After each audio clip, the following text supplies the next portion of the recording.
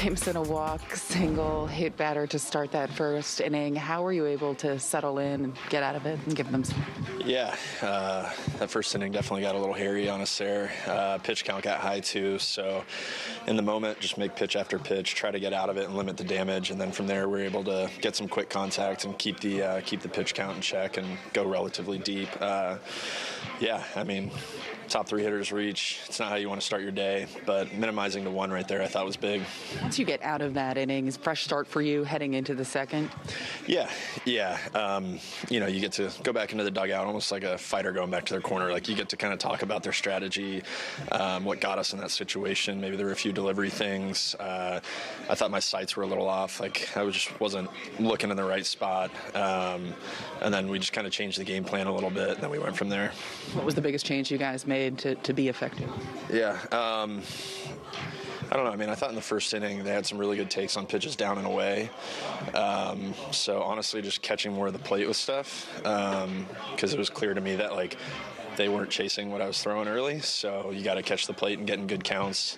And whenever you do that, you can kind of put them on their heels a little bit. When it's bases loaded, no out in the first, do you start like mental pep talk, like, okay, one run here? Like, what are you mentally pep talking, or is it all strategy? You don't give yourself that? A little bit of both. I mean, in that situation, I'm okay giving up a run and trading it for getting some outs. I mean, at that point, you just need to get an out and go from there, which we did.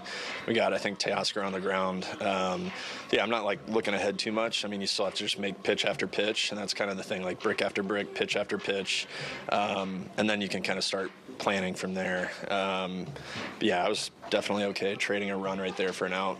You have a kid pitching tomorrow. Is that on your mind at all? Like, I've got to give us innings today.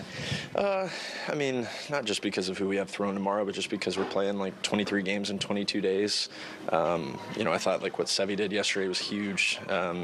He had a shot to be out of the game in a second. He ends up giving us some really strong length there.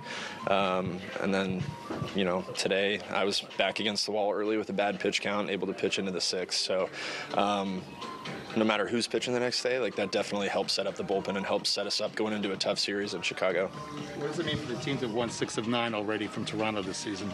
Yeah, I mean, it's big. I mean, they're in our division. They're a really good team. They were right there with us at the end of the year last year.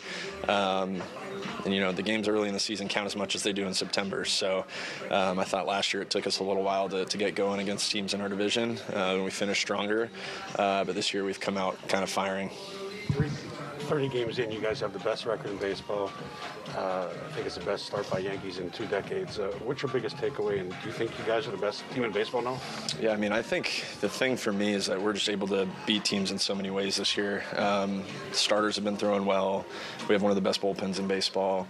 When the lineup's clicking, we have one of the deepest and most dangerous lineups in baseball. And then when we need to manufacture a run, we've shown the ability to, like, move a runner over, get the runner in. We've gotten some bunts down. We've been running. We're going first to third on base hits. So I just think it's exciting for me, the defense. It's exciting for me that, like, on any given night, it can be any player in any situation who can come through. And, I mean, as far as being the best team in baseball, I'm not sure, but I really like where we're at.